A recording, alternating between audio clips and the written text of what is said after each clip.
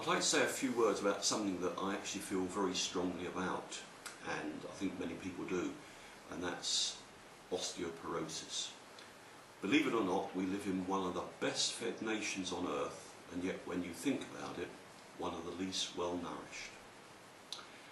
Osteoporosis tends to be something that occurs in Western developed countries, and studies have shown that there's a lower incidence if people take more fresh fruit and vegetables in their diet.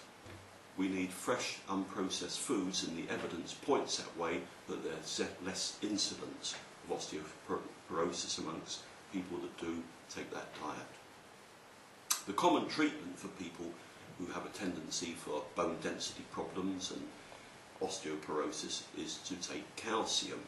Well, let me tell you a bit about this.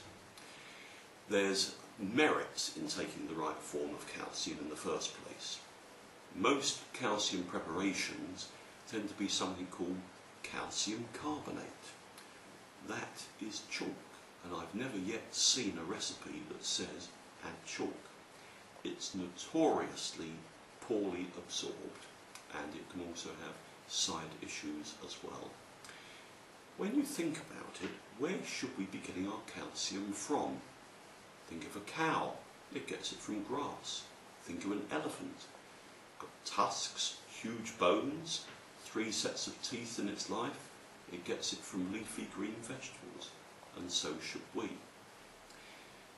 United States studies show that high calcium taken by itself can actually lead to a higher risk of osteoporotic fracture. And the evidence all points that other nutrients are needed for utilisation. There's a formula called CMB, it stands for calcium, magnesium and boron. And it's designed to provide not just the calcium, but all the nutrients that are helpful for bone formation. I'll go through a number of them and you can see what they do.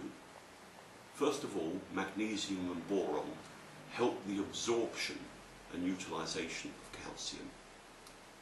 Vitamin D, which everyone's heard of, is essential for the absorption of minerals and the maintenance of bone structure.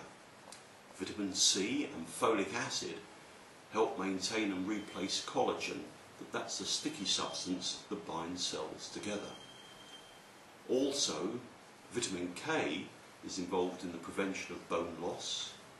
Vitamin B6 helps regulate estrogen, which is a factor for the uptake of calcitonin, which locks in calcium. Zinc, iodine, copper, manganese and also molybdenum also play their part. So it's really a question of not just taking the calcium, but all the things that can properly mobilise it and get it where it should go. The food state form, which CMB is, where all the nutrients are beneficially combined in a base of probiotic, shows excellent absorption, retention and utilisation. It can be taken away from food and it's still recognised by the body as being a food form. So that's the product that I would really recommend, and there's a lot of anecdotal evidence that suggests that it's helped a great many people.